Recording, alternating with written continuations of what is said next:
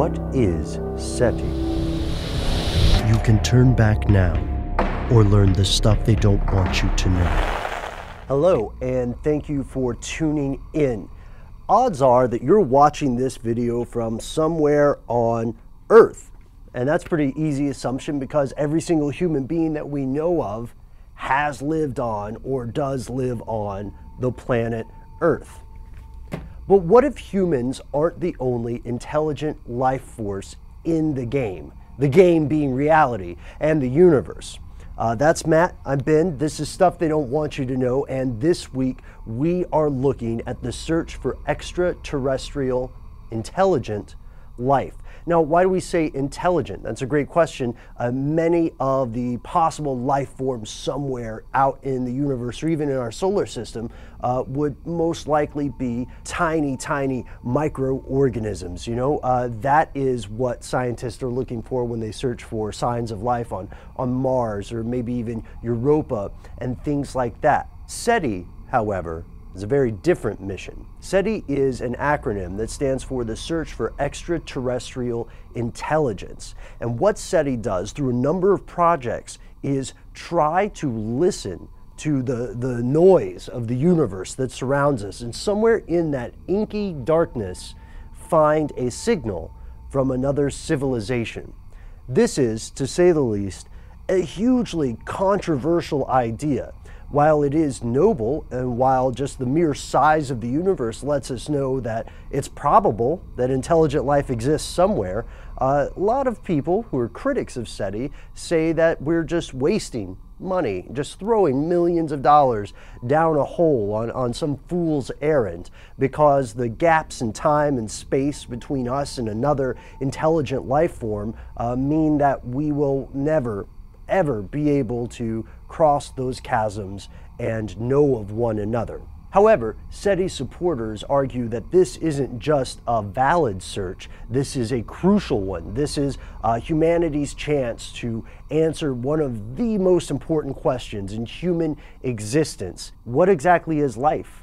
What is intelligence? For anyone who's seen Star Trek or Star Wars or most other science fiction, we know that humans tend to think of alien life forms as something kind of like us, kind of humanoid, with understandable motivations and fears and desires. SETI is not like this. SETI is not looking for some sort of science fiction made-for-TV portrayal of, an ancient civilization or Vulcans or whatever. What they're looking for is hard scientific data, quantitative evidence of a civilization reaching out into the darkness just the same way that our civilization is doing.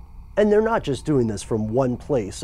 SETI is operating several projects: Project Beta, Project Meta, Project Serendip. The names go on. And of course, most of them are acronyms. So this leads us to two of the biggest questions. Number one, how do you search an infinite space for a finite, discrete piece of evidence? Not just finite in terms of where it's located, but in terms of when it's located, because let's remember that these distances are so vast that we're on a billion-year delay in some cases. Second question, and I think by far one of the most important questions, is this: has SETI found anything out there? Have any of the electronic eyes and ears we've been casting around the universe seen a glint or seen a spark of something that might be like us?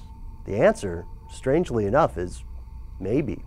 And that's what our upcoming episode is about. So please check it out. Tune in to learn more about the WOW signal, whether we actually intercepted a message from another civilization somewhere out in space.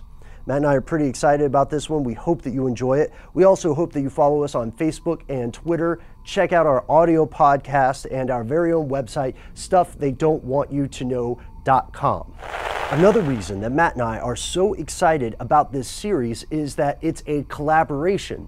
We're working with one of our favorite conspiracy channels, All Time Conspiracies. And hi guys, if you're watching this, thanks for having us aboard. That's not all though. We're working with several other channels that you might recognize to create linked videos that build a larger web together.